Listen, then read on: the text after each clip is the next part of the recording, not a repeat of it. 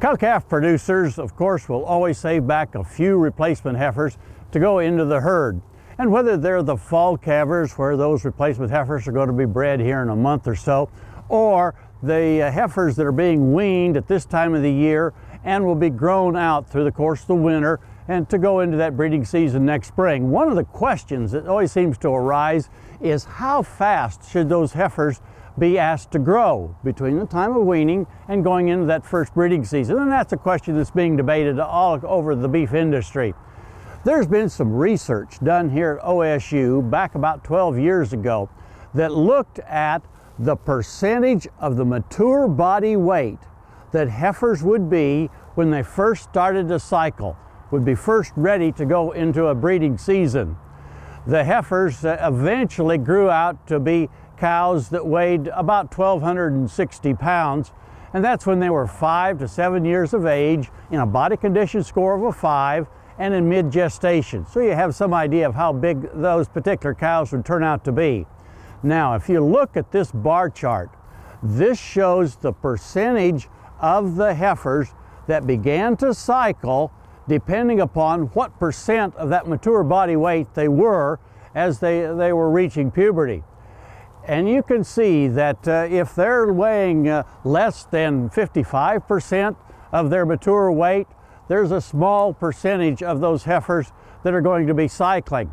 And it'll be somewhere around half or a little bit less.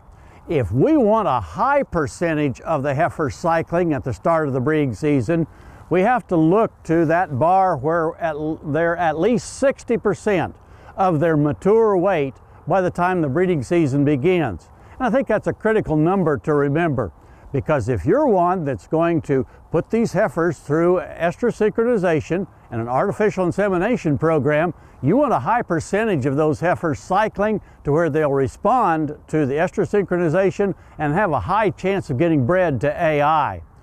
Certainly, if we want to try to push the envelope a little bit further and try to get just the highest percentage possible, then we have to have heifers weigh 65% of their mature weight or even more. And in some cases that may not be practical because of the cost of the feed.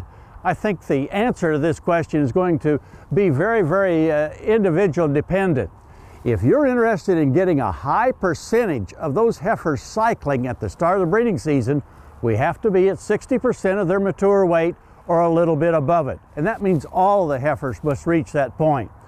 If we're on the other side of the scale, we'd like to grow them more slowly and have only about half of the heifers cycling at the start of the breeding season, and let Mother Nature choose which ones of the heifers actually get bred early in the breeding season. First of all, we're going to have to save back more heifers because we'll have less of them that actually get bred, but our feed cost should be a little bit lower. So there will be some give and take as to which ones of these percentages of the mature weight that we choose to use as a target weight. And let's kind of round this out to give you some pounds to keep in mind. If the mature size of the cows in your herd are around 1,250 pounds, in order to be at 60% of their mature weight, then we've got to have these heifers weigh 750 pounds at the start of their breeding season.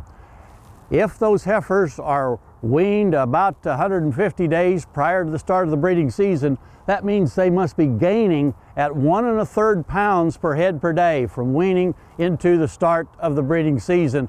So that helps you then design what kind of growing program you would need for your replacement heifers. We thought this discussion would help you in terms of deciding how you're going to go about feeding those replacement heifers this winter so that they're at whatever target weight you choose for them to be at the breeding season next spring. Hey, we look forward to visiting with you again next week on Sunup's Cow-Calf Corner.